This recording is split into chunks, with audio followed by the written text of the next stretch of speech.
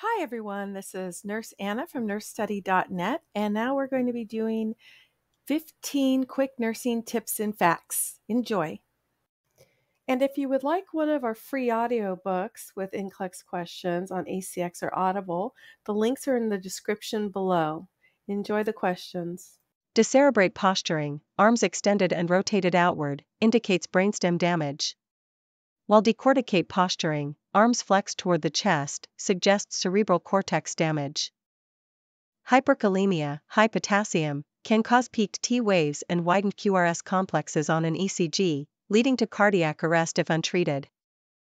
Asterixis, flapping tremor, is a sign of hepatic encephalopathy and occurs in patients with liver failure.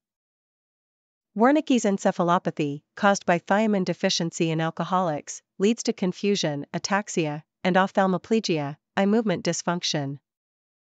Cystic fibrosis patients require pancreatic enzyme supplements with every meal and snack to aid digestion. Bell's palsy causes facial paralysis on one side due to cranial nerve 7, facial nerve, dysfunction, often resolving in weeks to months.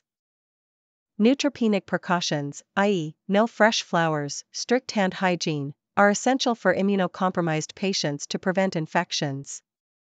Compartment syndrome, pain, pallor, pulselessness, paresthesia, paralysis, and poikilothermia, is a medical emergency requiring a fasciotomy.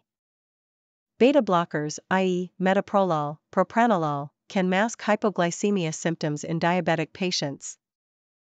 Digoxin toxicity presents with nausea, vomiting, vision changes, yellow halos, and bradycardia. Monitor potassium levels, as hypokalemia increases toxicity risk. DVT, deep vein thrombosis, prevention includes early ambulation, compression stockings, and anticoagulation therapy. Turner syndrome is a genetic condition in females characterized by short stature, webbed neck, and infertility. Addison's disease causes adrenal insufficiency, leading to symptoms like hyperpigmentation, hypotension, and electrolyte imbalances.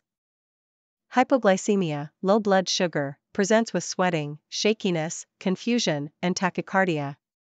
Treat with 15 grams of fast-acting carbs, i.e., juice or glucose tablets. Autonomic dysreflexia, a life-threatening condition in spinal cord injuries above T6, presents with hypertension, bradycardia, and sweating. Treat by removing the triggering stimulus, i.e., bladder distension, constipation,